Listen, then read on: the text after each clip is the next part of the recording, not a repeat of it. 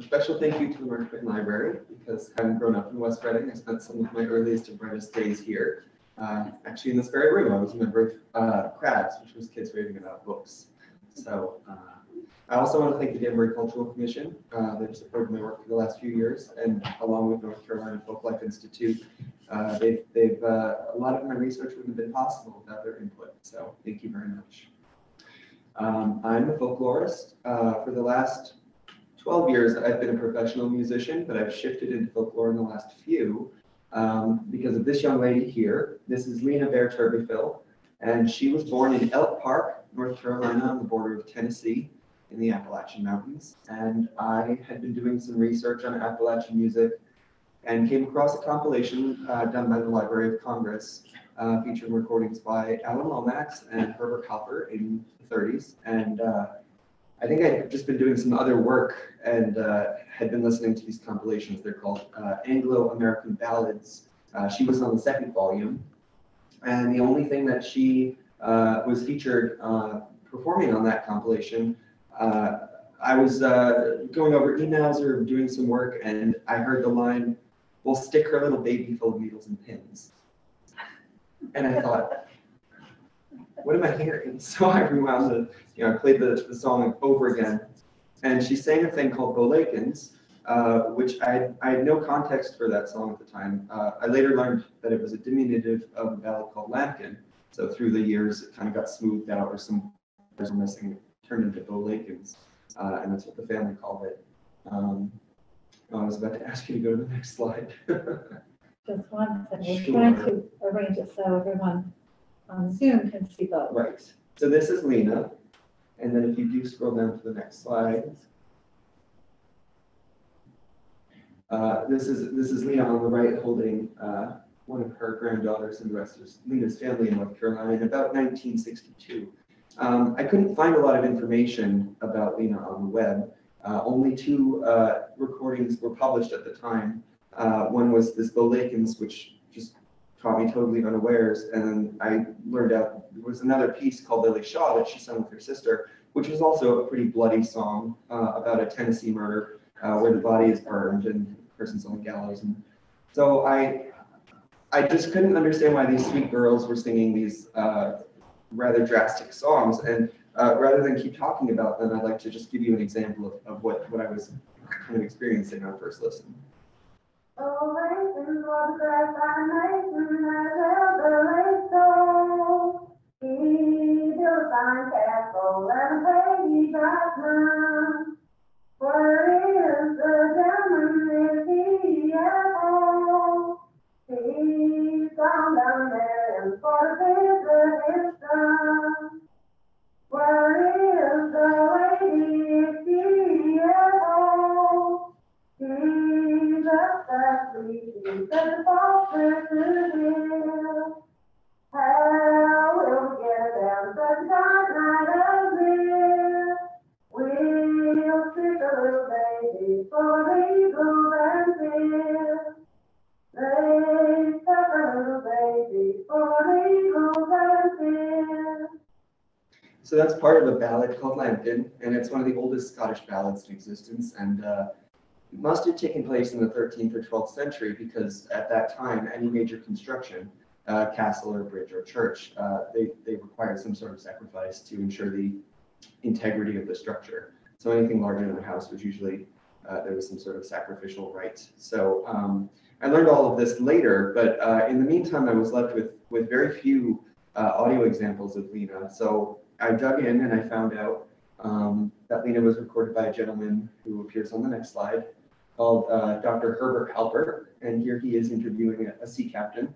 Herbert Halper was sort of a contemporary. I'm sure a lot of people know who Alan Lomax is, or have at least heard the name Alan Lomax, perhaps. He's sort of a household name. He'd gone around the American South and done field recordings and interviews, but Herbert Halper had operated around the same time as Alan Lomax, and so I was really fascinated by, again, this family singing so sweetly about such unusual things. And so what I wanted to do was make arrangements to go to the Library of Congress and listen to the rest of Lena and her family's repertoire. There were about 5 dozen recordings of her two sisters, her father, a neighbor, and her sister-in-law. and the worst possible thing happened, which is that I scheduled it for March of 2020. Oh. So I don't have to tell you the Library of Congress closed for the foreseeable, and I was left pretty much in a deadlock of, not being able to visit. Their transfer center was shut down. They weren't even going into the building except if it was absolutely vital. So my dream of hearing these recordings and learning more about the family was shuttered, or so I thought. So left to my own devices, I kind of did some internet sleuthing, and I really attempted to find more than just these two songs. And here's another image of Herbert Halpert. So to give you some background before I move on, Herbert Halpert worked for the WPA. He had made a few expeditions into the Pine Barrens in New Jersey and the Mid-Atlantic states in the early 30s, but his first major expedition in 1939 was down to the southern states, Missouri and Virginia and North Carolina and Tennessee. And what the WPA was able to do is paint an old ambulance streetcar black, which is what you see here. And they fitted all of the different cabinets with recording equipment, sized spaces and things for his notebooks and whatever. And so he drove down to the American South as part of a WPA program that pretty much was shut down. He came back to New York. He had just made it under the sliding door or whatever. And all the while he was down there, he was enjoying life with these people and waiting for other shipments of these aluminum discs, recording discs, to come in so he could cut more discs and record more songs. And when he came back to New York City, he was like, "I'm so sorry, I didn't get enough recorded." And they were like, "What are you talking about? You asked for more discs out of anyone that we've sent. You got hundreds of recordings." So it was a really vital and interesting trip that he made, and he certainly recorded some of the most beautiful music I've ever heard, including Lena and her family. People remember Lomax. I wish they would remember Halpert a little bit more. But anyway, at the time I couldn't hear these recordings. I just had, what was available on the web. And so I dug into Ancestry.com and on a hunch got in touch with her last living kin and talked to some of the grandkids or whatever. And what ended up transpiring is I was introduced to Nicola. We called her Aunt Nikki. This was Lena's last living daughter. And I just about fell over on our first phone call because she said that she was pretty old and in pretty poor health and didn't have a lot of memories. Could remember her mom singing, but nothing specific except that old Bill Lakin song. I just about fell over because that would be the one that she remembered. So if you go to the next slide, I did end up meeting her in July of 2020. I just decided to drive down and meet her despite COVID, and she still lived in Elk Park, not 500 feet away from her parents' homestead, and she consented to record, and she gave me this.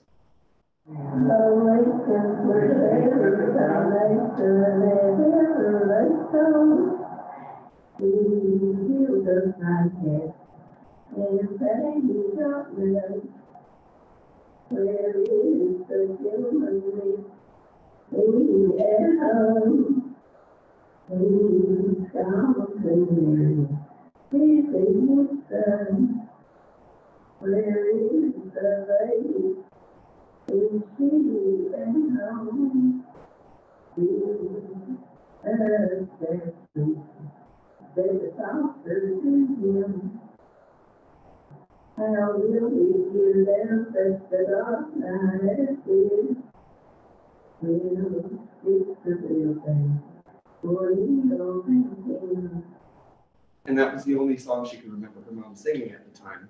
But through meeting her and some of her other relatives, it became pretty clear that there was a lot of memory that I could slowly work with the family and extract.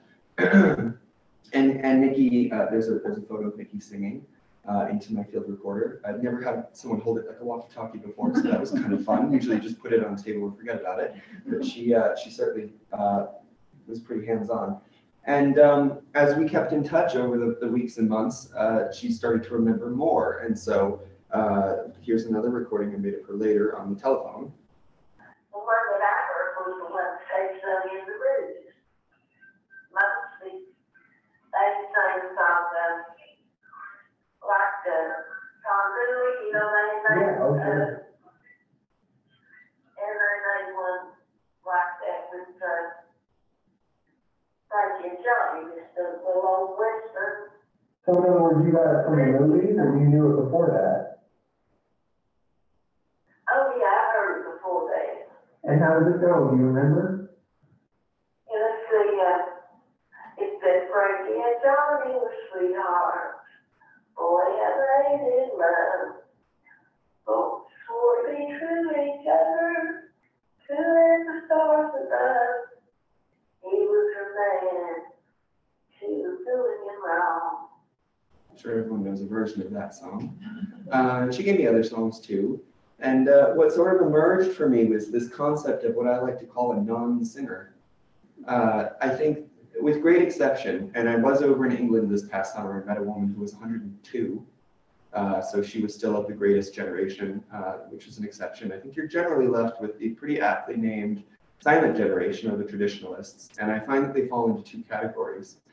You have people that, like Sheila K. Adams or the late Bobby McMillan or Jean Ritchie, sort of took it upon themselves to revive the tradition of their forebears and make a show of, going on stage and putting a banjo on their knee and all that. And then you have this other group of people that may remember something their parents shared, but either actively rejected it at the time or didn't pay much mind, but still had memories of it, just were never, and this is what I call a non-singer, these people that never actively did anything with this tradition, but still can continue, they still have some memories of these things and can sing these songs.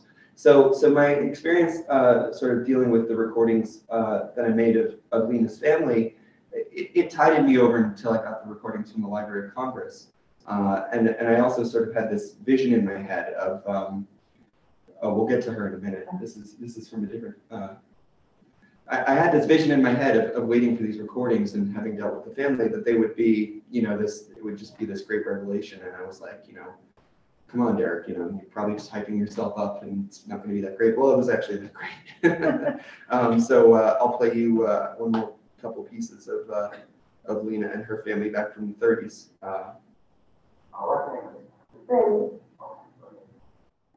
Get along home, Sandy, get along home, Sandy, get along home, Sandy, very well. Sandy, she is handsome, Sandy, she is fine, but Sandy's wife together, belong to go behind. Get along home, Sandy, get along home, Sandy, get along home, Sandy, very well. Or her sister sang, I don't think you've ever heard Partridge in a Pear Tree quite like this. On the first day of Christmas, the celebration, heart in a pear tree.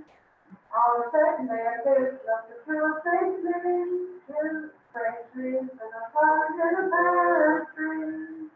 On the third day of Christmas, the celebration, three fresh trees, two carols and a heart in a pear tree. So I was left with this wealth of unusual. Something that really fascinates me is when you can take a song that's been sung a million times and find these really unusual versions. As I've done a lot of my field work, you tend to find the same versions of the same songs by different singers over the country. But the Bear family was certainly one of the most unusual. And so I began to curate these recordings and the old ones and then the new ones I had taken into 2 albums, and I'll get to that in a minute. But I wanted to return to the idea of a non-singer. Certainly. The thing that's most valuable in my work, I think, is to find these pretty well documented situations of singers from the boom just before the war and just after the introduction of sturdy and available recording technology. So, wax cylinders, most of them pretty much mushed up, but once they kind of got the aluminum discs and other sort of disc recorders, it was pretty successful. And there were a lot of recordings made, but I think only a few people rose to the top. And you had the Jean Ritchies and the Texas Gladdens and things like this. I don't know if people know who these are, but Pete Seeger had worked with a lot of these singers.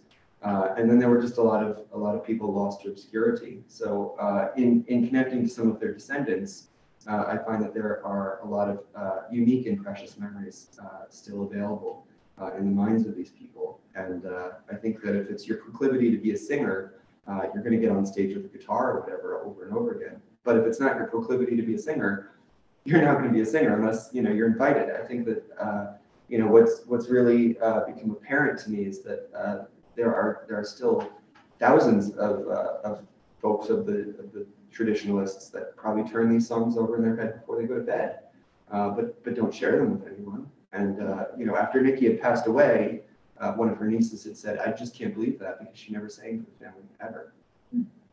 So that's a really important piece of my work. And the next slide is there's a woman who was from Middlebury, Vermont, or I think she actually lived in Springfield, Vermont. Helen Harkness Flanders was a senator's wife in Vermont, and she'd gotten invited to produce some writing on some of the poetry and folk music of Vermont. And I think it was just supposed to be a little pamphlet, and it started in 1930 and took her all the way to 1960. And she ended up getting her hands on some recording equipment. And she produced thousands of recordings. And so here she is with Mrs. Elvin Burdett, and I would describe Elvin as a non-singer. She was just sort of a lay person. And through the Grange and the grocery store and the newspapers, Helen Flanders reached out to the community and said she would start producing, a Barbara Allen or whatever, and say, "Does anyone know a song like this? Can you write in?" And she got thousands of letters and documented thousands of people. So I think it's sort of the popular opinion that you can't do this stuff anymore, and I'm kind of here to say, yes, you can totally still do this stuff. I've produced 2 records so far of the archival and the new. Last Wisps of the Old Ways came out late last year, featured recordings that I just played you of Nikki and some of Lena and her family in an attempt to give more of a comprehensive overview of the family history. And then it was always my feeling that Lena was sort of the undiscovered star that had been sort of overlooked by time. And so ever since we've known it, it was sort of an attempt to spotlight some of her talents, because I think that her singing was terrific. So I might play a little bit more of Lena. Play for pins. Dear Mama, buy your favorite pins. That is the way I love begins. If you don't marry me, if you don't marry me, I know your favorite pins. That is the way I love begins. I'll marry you. I'll marry you. Dear Mama, buy you the little dog, right and when you go dog, you will marry me. If you marry me. And then for some contrast, I'd like to play you. For some reason, there's a dearth of folk or field recorded music in Connecticut, but Helen Flanders did meet a gentleman from West Cornwall, and he was called Oscar de Greening, so here he is, and I think one of his neighbors performing the same song. So this is a Connecticut version of Favorite Things. I said to you, I never again, that is the way to love again. If you will marry me, if you will marry me. I want to talk to the skin, the way to love again. So I won't marry you, so I won't marry you.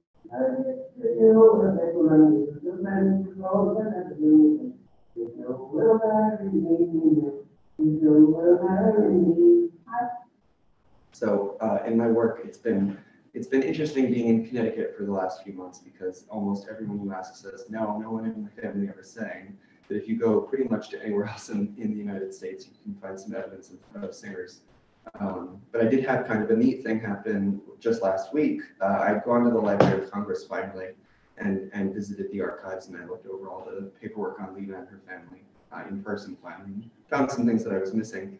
But I had also been interested in a different collection of New England folk music by a gentleman called Philip Carey. And while he had recorded most of his collection on cylinder, it had held up fairly well, and the transfers were pretty listenable. And there was a gentleman in there called Adam Morris who performed a version of Lambkin, which was the song that had caught my attention in the first place. And it came to be that his granddaughter is still alive, and she lives in Bristol. So we went and had Panera Bread last week, and she could sing me some of the old songs. She said that he used to take her on his knee and sing Frogwood According, and he'd sing Wabash Cannonball and things like that. So my work is equal parts finding these sort of underdocumented singers of yore, but also trying to connect to their descendants in hopes that we can sort of bridge the tradition into the modern day. You know, to me, it's less about what I have to say. I was interested in what people can share. So I don't know if anyone knows any songs like this that have come tonight, or if anyone has experiences that they can share. I'd be really interested to, or we could even start taking questions from Zoom. You know, what I'm looking for, and what's been made all the more monumentally difficult, you know, is not just boys in black felt cheap Stetsons, Right, yeah. but Spotify and YouTube and TikTok and all these things that have sort of corrupted, you know, and so, you know, 5 years ago, I might have heard someone sing something like, you know, Scarborough Fair or Barbara Allen at a coffee shop because she learned it on YouTube, and I might have said, it's really old indie folk song that she knows, you know, but it's not, she's not actually knowing it in as much as she's experienced this organically through growing up and hearing it through oral tradition. You know, what I'm looking for are these holdouts that are still, you know, these memories that still exist alongside the TikTok and the YouTube and the iPad and whatever, from pure oral tradition. And you know, you ask my mother, for instance, what songs she can kind of give me for oral tradition, and it's all Engelbert, Humperdinck, and Sinatra. So, you know, in a way that sort of becomes the lexicon of, you know, what your father sang back then, and that's sort of your folklore. I don't want to really call it that, you know, but it's sort of like that's what my mom can pass down to me, you know. So it's interesting what sort of becomes what the word authentic kind of becomes this elephant in the room, you know, because this is what people remember their parents singing. So that's what it is. But as far as the stylistic origins of country music, I don't feel qualified to dissect that. But you know, what I'm really looking for is these very rare at this point examples of orally transmitted music that I can still sit in the living room in 2022 or a Panera Bread and hear a hundreds of years old song. Are people making new recordings of this type of music? Yes, most of my collaborators and contemporaries are in North Carolina, and they're still making records and making new records of old ballads. You know, one of the reasons I really liked all the material that I got from the Library of Congress is that it was a little bit raw, and there was a lot of speaking and shuffling around and kind of detail of the recording room sort of like baked into what was going on musically, because I think you can, well, for instance, I don't know how many people would know Sheila K. Adams, who's a friend of mine, and here she is doing Barbara Allen.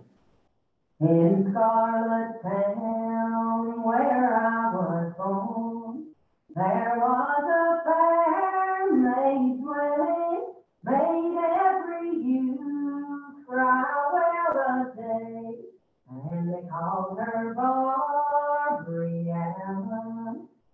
So, I mean, it's like a really nice kind of studio situation. There's the reverb, it sounds nicey nice, and I think that's great. I think that there are ballad recordings that should sound nicey nice, but mine don't have to, because we already have that. So, you know, I'm really interested in something that feels a little bit more location specific and can tell more of a nuanced story than just kind of a bug pinned to a Boy Scout swab of cotton, you know, it's kind of an abstraction. But these records are still certainly being made. People are making ballad records all the time. Yeah, so I mean, it's interesting that there's so little folk tradition in Connecticut. I actually was getting something tailored last week, and I found this little tailor shop in basically Kent, and this woman works out of her garage, and I was like, "You grew up here?" And she was like, "Yeah, this is my parents' house." I was like, "And they grew up here?" And she was like, "Yeah." And I was like, "Anyone ever stay?" And she was like, "No." Go figure. But yeah, I mean, North Carolina and Tennessee are certainly hotbeds of this stuff, so that's where I tend to do most of my research. But I'm open to other situations as well. Because Herbert Huppert had been in the Pine Barrens for one of his first expeditions. I'm trying to get a piece into the Burlington County newspaper next week to see if anyone remembers songs, because that's, again, kind of an isolated and rural area still, what they call the Pineys of New Jersey. So I may have luck, but it's really hard with all the inroads of modern civilization to kind of suss out who has an uncorrupted, you know, daisy chain of fathers saying this 300 years ago. But it's happened a few times, and one of my favorite stories that I like to tell is that when I went to I was in Yorkshire for 4 months this past summer in England, and I went to a little place called Shepley, and everyone says Shipley, and I say Shepley, and they go Shipley. And I say, no, it's Shepley. No one knows where this is. And I'd met a man called Will Noble, who also makes these nice modern ballad recordings, reverbed, and his wife and whatever.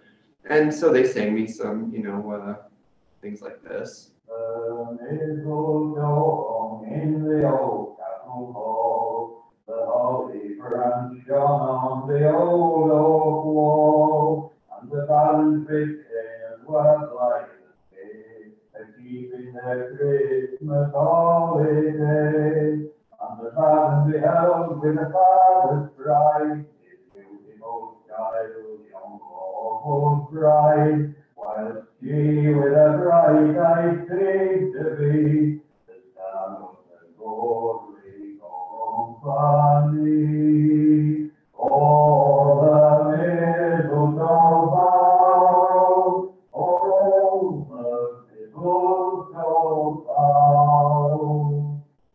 So that's Will and his wife in their kitchen. That was just a recording I took. I mean, it sounds wonderful. But that wasn't the coolest thing that happened to me. I asked him if he knew anything before he started performing as a singer, and he had this to say.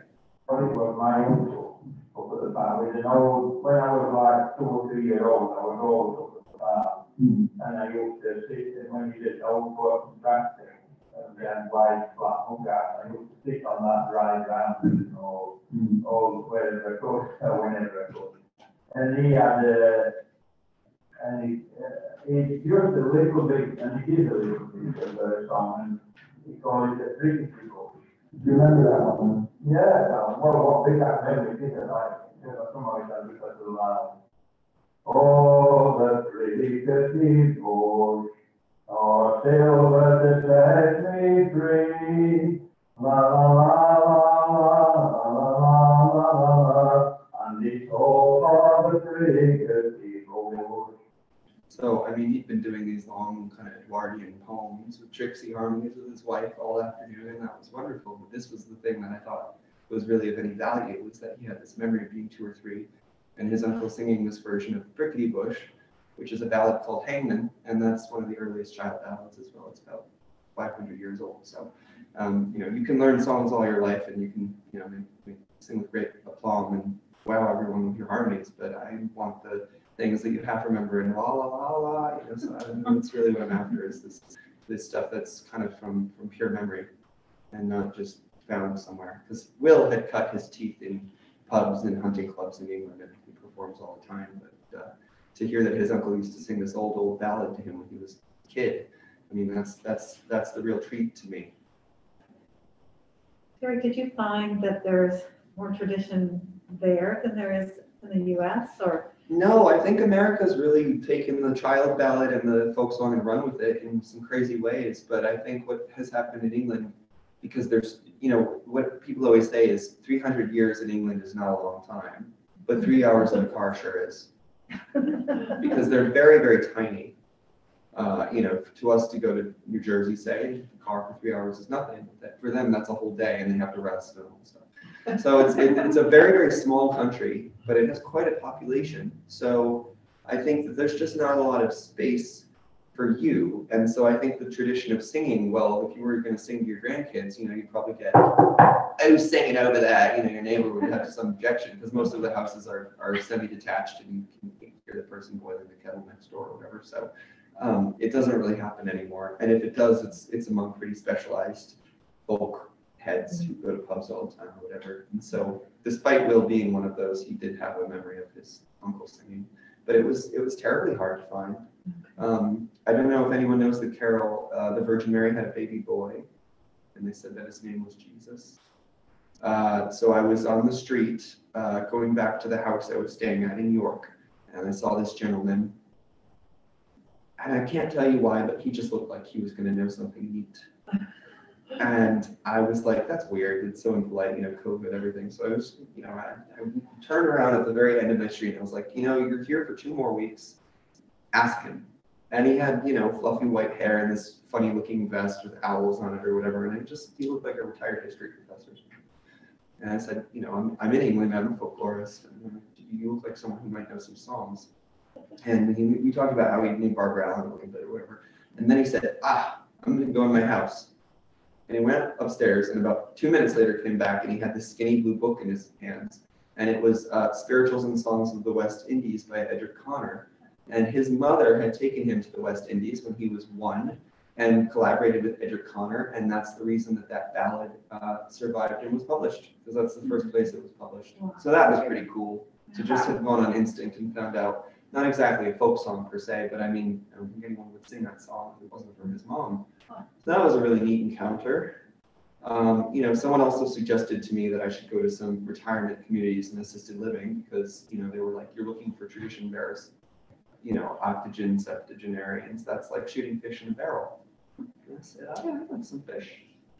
So that didn't really yield a lot in terms of traditional songs, but there were some music hall songs that they remembered, these people, because again, you're left with traditionalists that are in their 70s and 80s, and they were born approximately 1925 to 1935, the oldest of them, with the exception of the woman that was born in 1919. But she sang a music hall song. So not really folk per se, but certainly things before the radio. But it was a much different flavor over in England for some reason. You just don't get as many ancient songs. Interesting. I would have thought it'd be the other way around. You would, wouldn't you? But it wasn't. It was a puzzling trip. Yes. Sorry, I have another question. That's fine. Have you found regionally that the topics of the songs change? You know, what, are they singing about different things in Tennessee and Connecticut and Vermont? Are there, because one would ascertain that there's a sociological point to some of the music, right? So I'm, you know, as a songwriter, I write what I know. Yeah. And that is sometimes the world around me or where I've lived. So have you found through your work that, you know, North Carolina, they're singing more about cows, and Tennessee, they're singing, you know, more about Dolly Parton, but, you know. Yes and no. Yes, in the sense that I think based on who immigrated to where, you get different child so just to backpedal, because I think I've used that phrase several times and I haven't explained it. There was a gentleman in the 19th century named Francis Child who categorized 300 popular ballads into a list.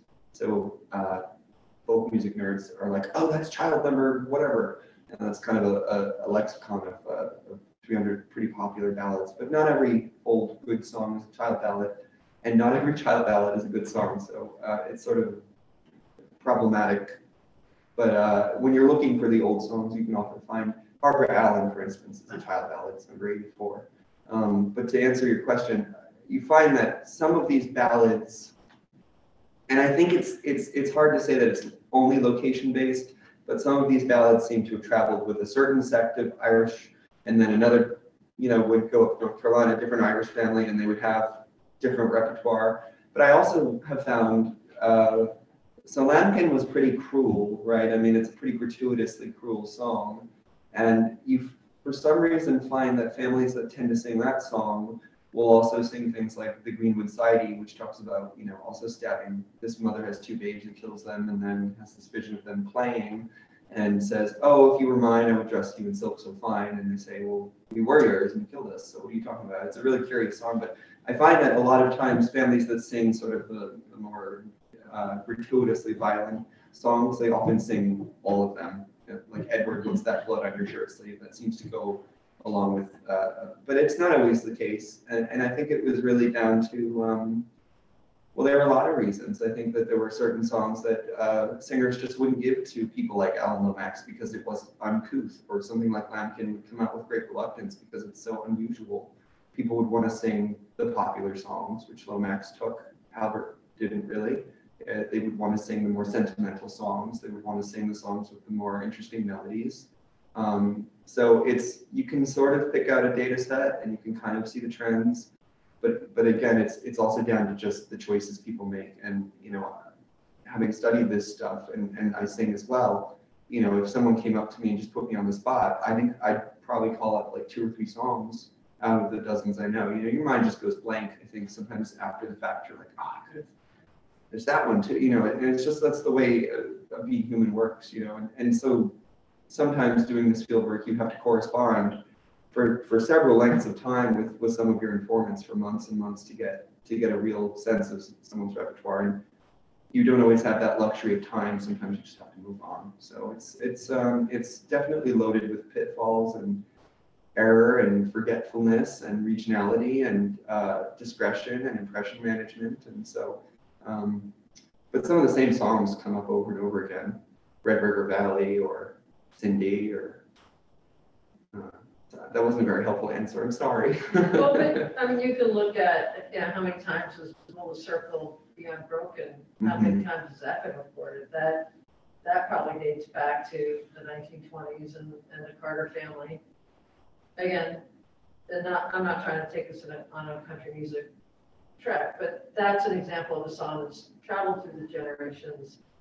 You look at, at gypsy jazz. We're still playing that. But I think that's one of the beautiful things about music. You answered the question as best as you could. It's a curiosity of well, you know, Tennessee, there's a different life going on. North Carolina, different life. Connecticut, different life. So, but people travel and songs travel. So. Well, I do want to point out that although the songs are what I look for initially, I find that they're sort of the banner headline and the people's lives sort of become the articles, you know, and you'd rather read the article than the headline over again.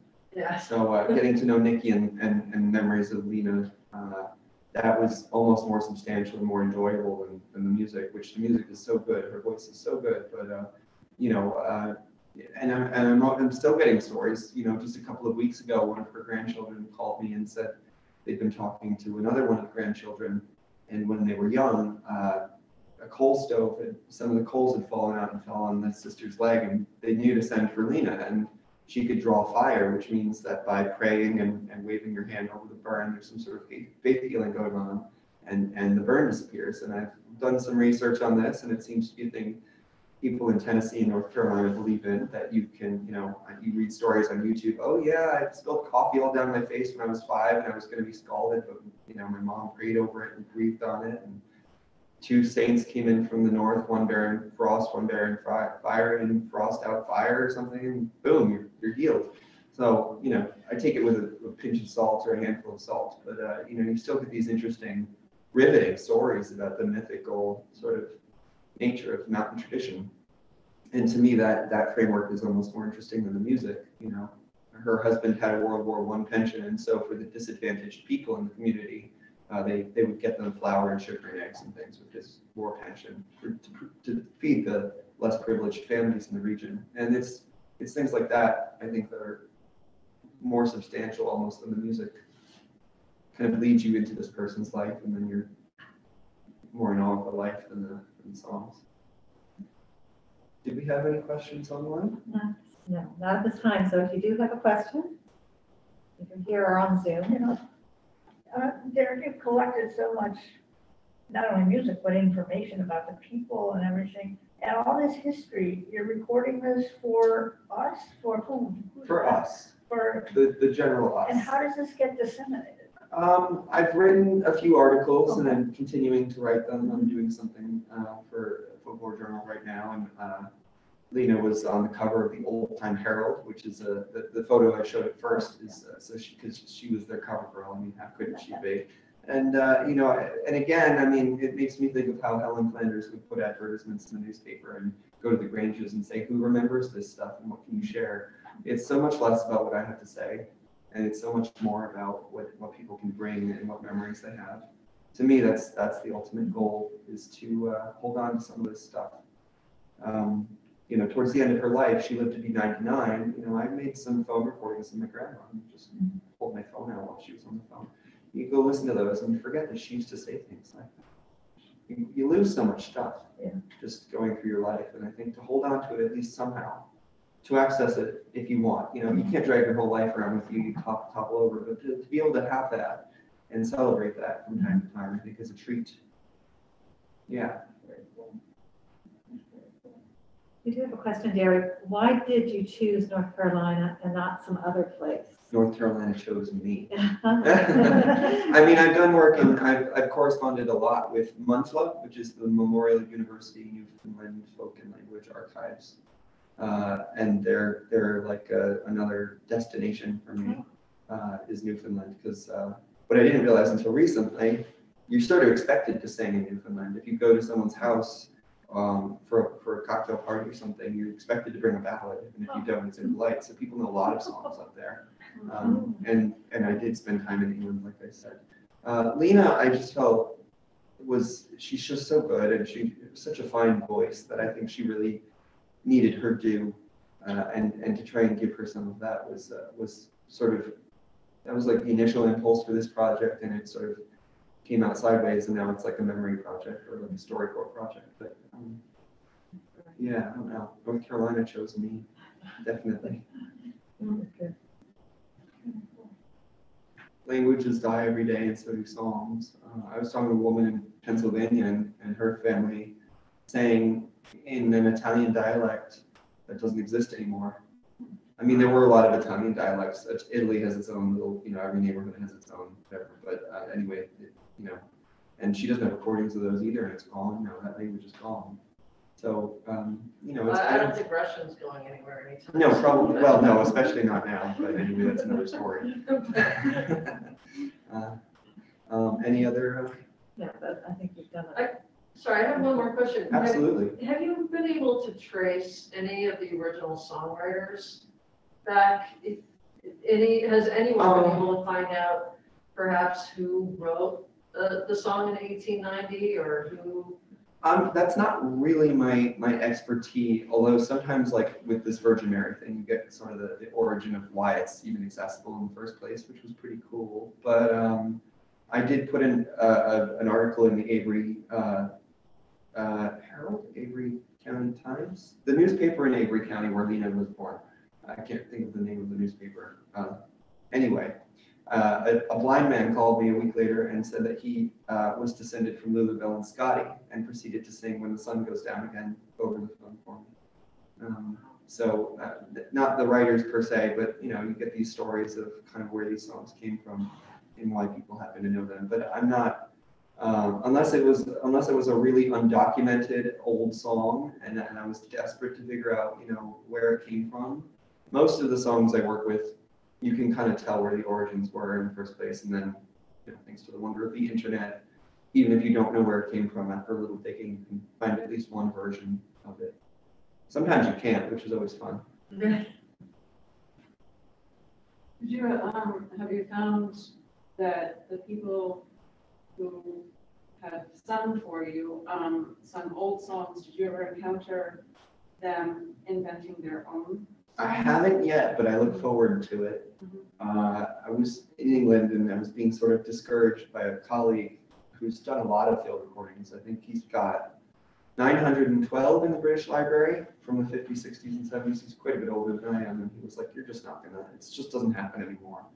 And I found a few. Obviously, they proved him wrong, but he said, and sometimes they just don't cooperate. I guess there was a version of Lord Bateman, some woman sang him, and she was like, how does it go? Lord Bateman was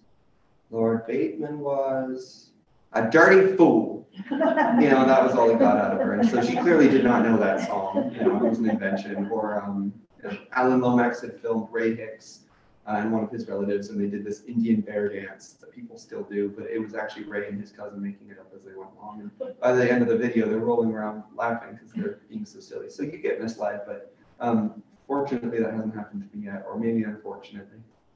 I haven't had any inventions yet. You can pretty much check what people are giving you against what's on the internet and say, yeah, this is an older song. But I would love some local nonsense. Bring it on,